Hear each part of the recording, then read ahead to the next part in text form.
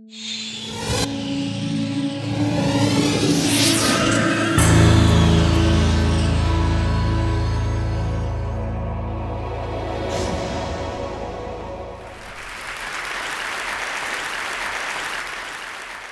I am indeed going to talk about the spaces men create for themselves.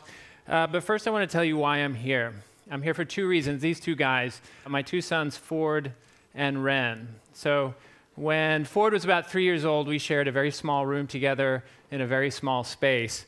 My office was on one half of the bedroom, and his bedroom was on the other half. And you can imagine, if you're a writer, that things would get really crowded around deadlines. So when Ren was on the way, I realized I needed to find a space of my own. There was no more space in the house, so I went out to the backyard, and without any previous building experience, and about $3,000 and some recycled materials, I built this space. It had everything I needed. It was quiet, there was enough space, and I had control, which was very important. As I was building this space, I thought to myself, surely I'm not the only guy to have carved out a space for his own. So I did some research, and I found that there was a historic precedent. Hemingway had his writing space. Elvis had 2 or 3 man spaces, which is pretty unique because he lived with both his wife and his mother in Graceland. In the popular culture, Superman had the Fortress of Solitude, and there was, of course, the Bat Cave. So I realized then that I wanted to go out on a journey and see what guys were creating for themselves now. Here's one of the first spaces I found. It's in Austin, Texas, which is where I'm from. On the outside, it looks like a very typical garage, a nice garage, but on the inside, it's anything but.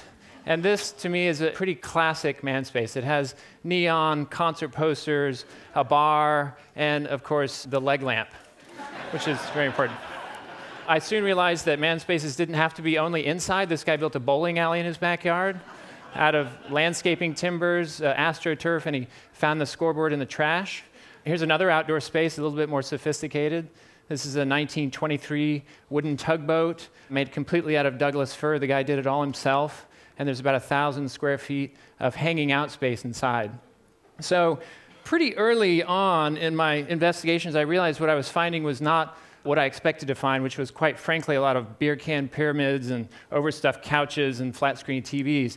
There were definitely hangout spots, but some were for working, some were for playing, some were for guys to collect their things. Most of all, I was just surprised with what I was finding. Take this place, for example. On the outside, it looks like a typical northeastern garage. This is in Long Island, New York. The only thing that might tip you off is the round window. On the inside, it's the recreation of a 16th century Japanese tea house. The man imported all the materials from Japan, and he hired a Japanese carpenter to build it in the traditional style. It has no nails or screws. All the joints are hand-carved and hand-scribed. Here's another pretty typical scene. This is a suburban Las Vegas neighborhood, but you open one of the garage doors, and there's a professional-sized boxing ring inside. And there's a good reason for this. It was built by this man, who is Wayne McCullough. He won the silver medal for Ireland in the 1992 Olympics. And he trains in this space. He trains other people. And right off the garage, he has his own trophy room where he can sort of bask in his accomplishments, which is another sort of important part about a man's space. So while this space represents someone's profession, this one certainly represents a passion.